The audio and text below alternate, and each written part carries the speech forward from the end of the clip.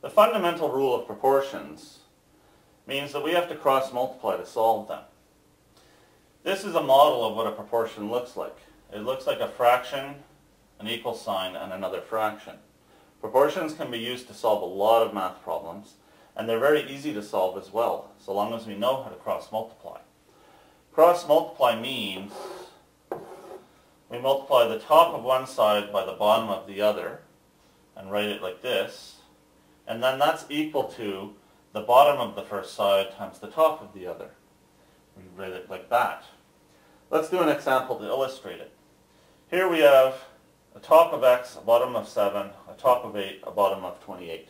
Top times bottom means x times 28. I'll write that as 28x. Bottom times top means 7 times 8. So I put equals and 7 times 8. Simplifying, I'll start by multiplying the 7 and the 8. And I get 56.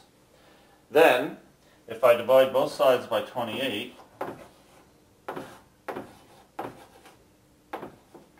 I can cross out these. My x is isolated, and it's equal to 56 divided by 28, which is 2.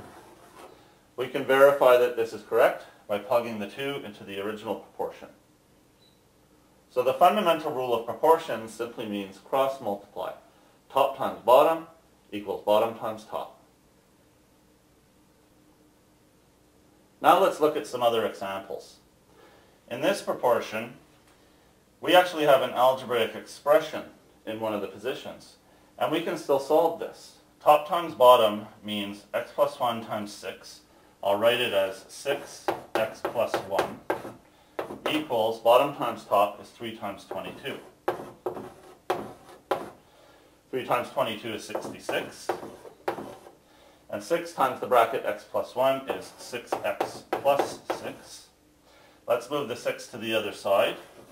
6x equals 66 minus 6, which is 60. If 6x equals 60, we divide both sides by 6.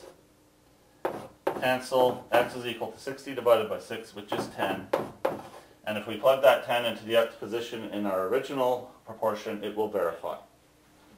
Over here, we have two algebraic expressions occupying two of the positions.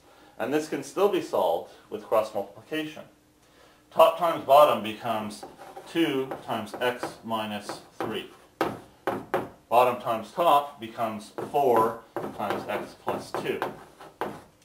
This simplifies to 2x minus 6 equals 4x plus 8.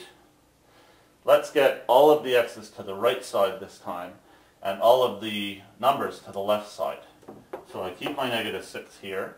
If I move the 8 to the other side, it becomes minus 8. I'll keep my 4x here.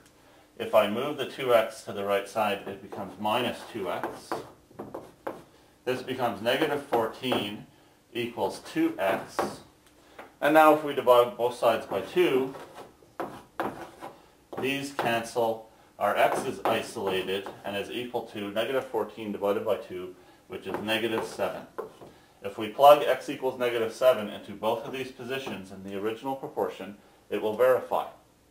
Therefore, using algebra skills we are already developing, and the knowledge of cross multiplication, top times bottom equals bottom times top, even complex proportions like this can be solved easily.